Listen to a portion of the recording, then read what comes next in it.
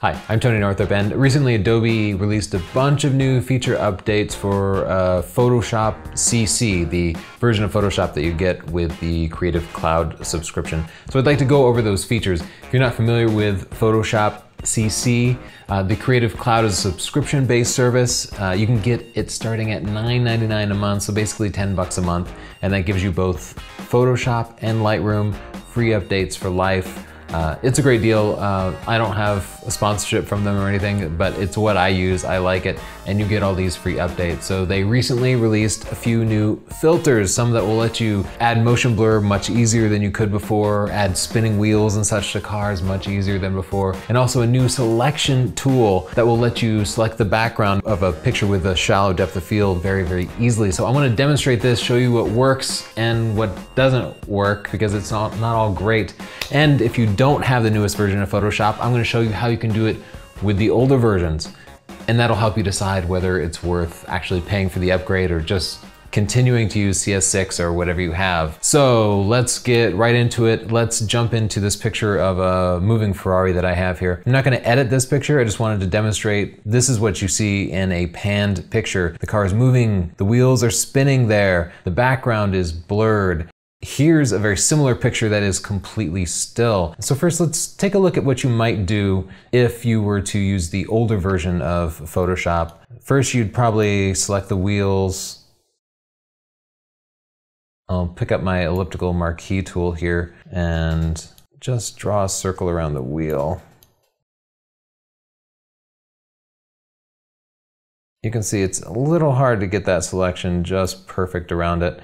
And that's not even perfect, but that's just going to have to do. Now I'll go over to the filter menu here. So now I'll go up to the filter menu, I'll select blur, and then I'll do a radial blur. And again, this is what you used to have to do. So now I can kind of crank this amount up or down, and this controls how much blur I have. But you see, I don't have a preview here. I don't get to see what I'm going to see. I have this terrible diagram. And I guess we might as well use best quality. That's weird. Why would I want bad quality? All right, so this is clearly like a 10-year-old filter or something, and it's kind of bad. I'll just guess 75 and I'll click OK. And all right, maybe that's not quite as much as I wanted to do. So if I want to change that, I have to go back in and do filter, blur, radial blur. And now instead of 75, maybe I'll just pick 45. Okay, that's pretty good. Now let's see what we can do with the new blurring feature. First, I'll deselect that and go to the filter menu, blur gallery. Spin blur, this is the new feature. Look at this, oh, it's giving me a nice control, previews. So I'm gonna just zoom in a little bit to make it a little easier. I'm holding on the space bar to give me that hand. So now I can just grab the edges here and kind of squeeze it in, make it about the shape of the tire. Well, you can see the computer's working pretty hard. So I'm gonna drag this right to the hub of the wheel there, right in the center. And you can see it doesn't have to be a perfect circle, but I don't want mine to be. I'm finding this a lot easier to use than the elliptical selection tool. And again, I got the job done in the old version. It just took me a little bit longer. Okay, so now I have that selected, and you can see a preview in real time. And right over here in the spin blur option box here, I can crank the spin blur down and see exactly how much spin I'm getting, or I can crank it all the way up. And I get real-time previews of this. Okay, so that's pretty good. That shows motion, but you can still see that prancing pony just a little bit in there.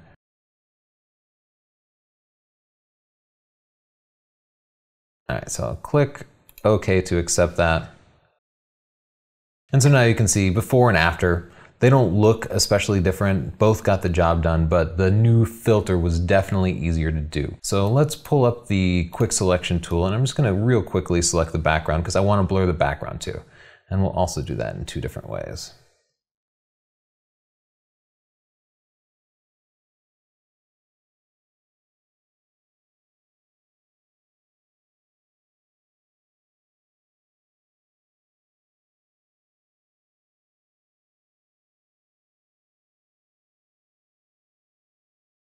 All right, I'll just circle these last few things up here.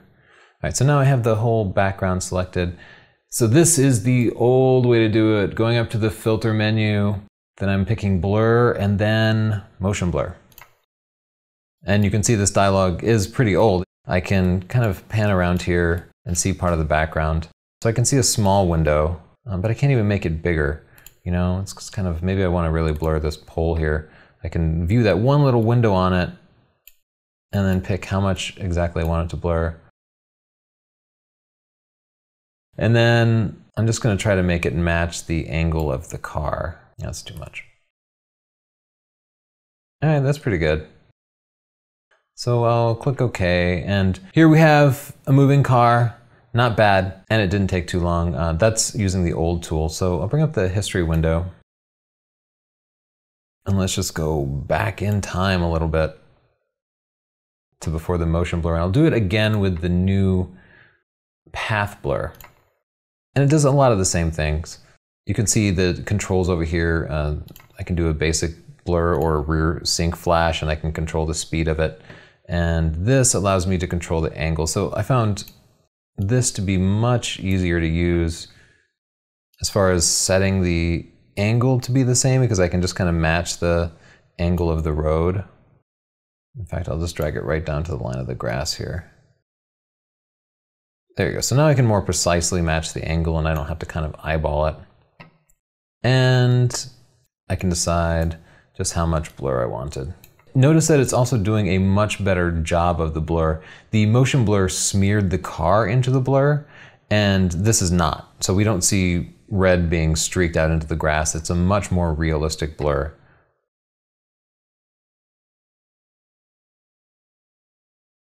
And you can see taper kind of controls just how much of the motion appears. Now, this picture ended up looking pretty good. You can also curve the blur, and that would be good if you, for example, blurring something for an athlete that was running and jumping or following a curved pathway. And that's something that you couldn't do with motion blur, and that looks crazy with this car, so I'll go back to a straight line. But for me, the path blur is a far more useful and realistic feature than using the motion blur.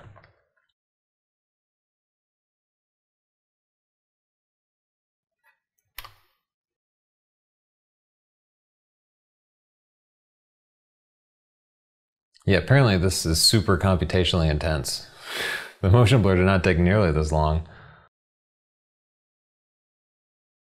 So you can see my selections weren't perfect. I just did a rough job of it, but I think it would be very easy to get a really nice effect. And those tools can also output to layers and paths and such. Anyway, I find both of those tools useful. Whether it's worth upgrading is a question that only you can answer, but I think they do things better and more effectively than in the past. And if it can save you time, then it can save you money, right? Let's take a look at that new blur selection tool. I'll switch to a different picture here that has a nice background blur. So what we want to do is just select the background. Maybe we want to change the color, maybe we want to blur it even more. So I'll go up to the select menu this time and then pick focus area, right under color range there. And you see it kind of tries to automatically calculate something. It's working for a moment here, and pretty soon it will show me what it thinks is the difference between the foreground and the background. And you can see for the left side here, it did an okay job. It decided the bird here is sharp and the background here is blurry, so that's why it's showing up as white, because it's showing me what I want. Now I have to kind of go and tell it what else should be added to it. So I'll click the little subtract selection tool here, or I could hold down the Alt key, but I'll just click it. And I'm just going to go through and try to highlight the areas that should be out of focus. Let it work a little bit. It does a pretty good job of guessing. Make my tool a little bit bigger. Don't you wish it were that easy?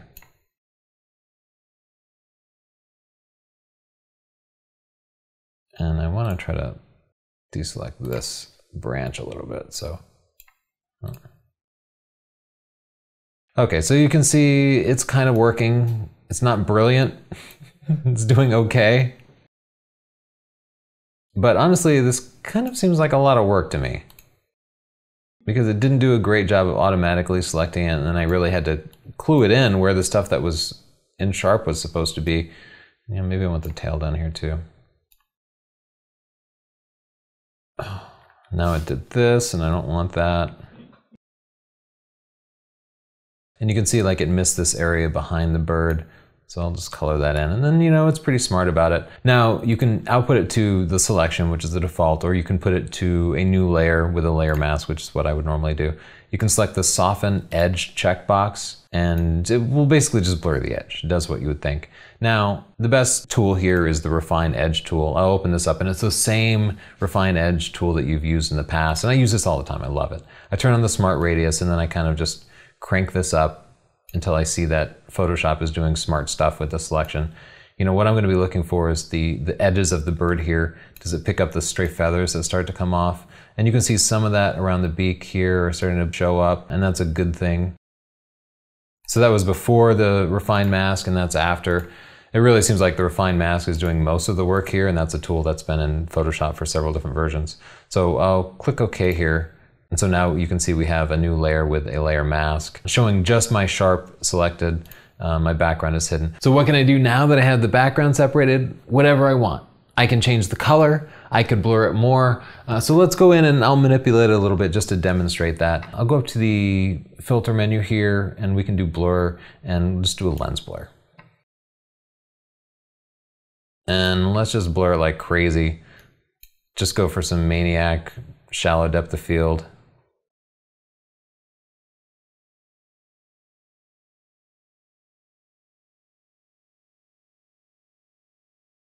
So you can see that's without the blur and that's with the blur, and it got a little stupid edge glow to it, but you get my meaning with this. You can also, you know, I could apply an adjustment layer to this to change the color of the background if I wanted it to be blue instead. So the possibilities are pretty endless. The blur selection tool is just a way to make it easier to select the background. So real quickly, I want to compare this with what you had to do before this feature came out. And it might even be easier. Let's go back in time with our history tool. Before I made any selections or terrible colors, and I'll just pick that magic wand tool again. My favorite tool, the quick selection tool actually, and make this cursor a little bit bigger. And oh look, it's pretty smart, isn't it? It's just selecting everything except what I want. And then, you know, you still have to do some touching up on it. I'm going to hold down the Alt key to deselect some areas. And I don't want this branch selected. You can see I'm kind of a brute with it.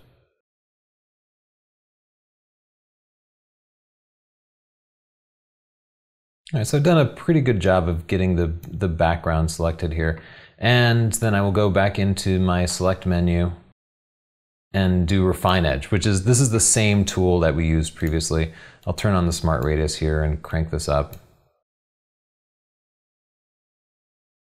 Just until I see Photoshop doing smart things like kind of grabbing the edges of these feathers there.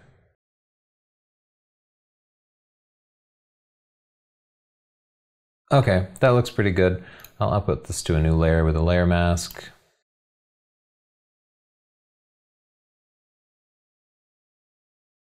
So you can see that's just another way to select it. To me, the quick selection tool for this particular picture worked better than the blur selection tool did. But let's look at another picture and we'll see maybe just using a different picture will work a little bit better. Here's a picture of my daughter looking at a caterpillar. With the quick selection tool, I would just drag around here.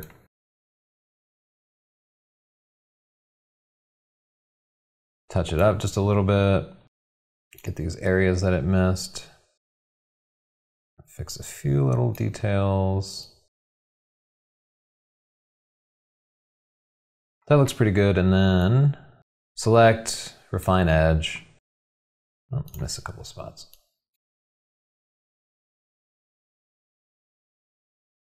Smart radius, my friend. Okay, not perfect, but pretty smart. And I didn't output it to a new layer, but it worked pretty well and it worked pretty quickly. We'll try that same process with the focus area selection tool. It's churning, trying to figure out an automatic focus range here.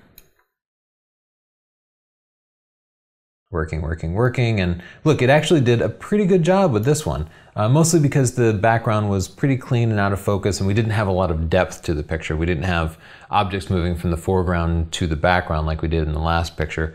You can see it still missed a couple of spots in here.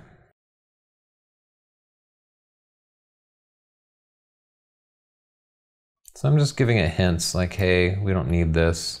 Could be smarter. But I mean, cut us some slack, right? Okay, so I'm going back into the Refine Edge tool. Smart radius, we'll just crank it up to 4 or so. So there we go, I've pretty well separated the background from the foreground. And now I could draw in a new background or drop something else in. And it did a pretty good job on that one. It wasn't perfect. Oh, look, it thought those blue things were out of focus, but it did a pretty good job. I'll just do one more picture here. We can try a more traditional portrait. Selection, focus area, and we'll see what it does automatically.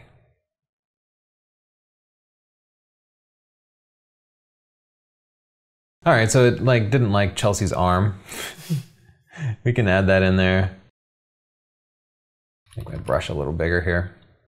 All right, did a pretty good job there. I'll subtract out this space here. Excuse me, Chelsea. Get the background in there. Get that spot there. Usually these little hints that you give it, you can just do a single click and it will pretty much figure it out. You can see it takes a while to catch up. Like I clicked all these areas. All right, there it goes. It did a pretty good job. Bring that into Refine Edge, get it done the rest of the way here. It's gonna take a little more probably.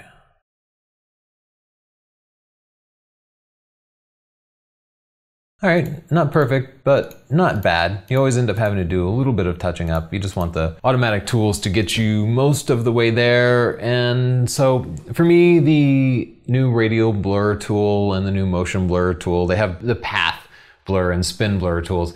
They are definitely huge upgrades over the old filters, which seemed totally old and outdated now. So I love those. The blur selection tool, take it or leave it. I don't think I'll end up using it. I think I'll just end up continuing to use the quick masking tool because that works out really great. If you like this video, you should be looking forward to our Lightroom and Photoshop DVDs, which are coming out real soon, so stay tuned for that. And also check out my book, Stunning Digital Photography, which will teach you actual photographic techniques so you can take great pictures.